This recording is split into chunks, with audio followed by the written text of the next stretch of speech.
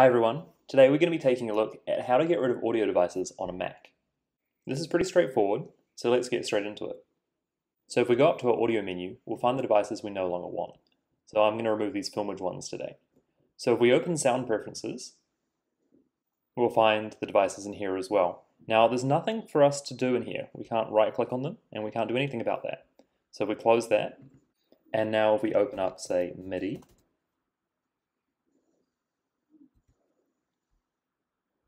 now in here, there's nothing we can do either. We can configure speakers, but that doesn't allow us to remove them. So we'll close this, and now we'll open Finder.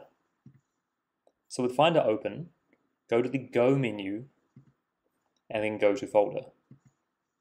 Now in here, you want to type in /library/audio.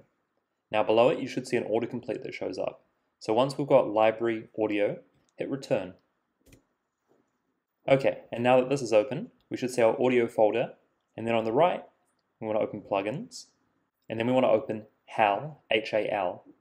Now inside of this folder, we should find our audio device. So select the one you want to remove, right click on it, and move to bin. Now I need to enter my password, so we'll do that. Alright, there we go, all gone. So we close this menu, and now if we go to our sound devices, we actually see that our audio device is still there. So all we need to do now is restart the computer. So I'll be right back.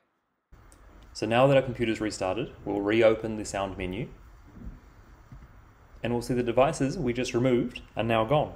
That's it, pretty simple. If you enjoyed the video or you found it useful, give it a like, and please consider subscribing for more great content like this. Thanks.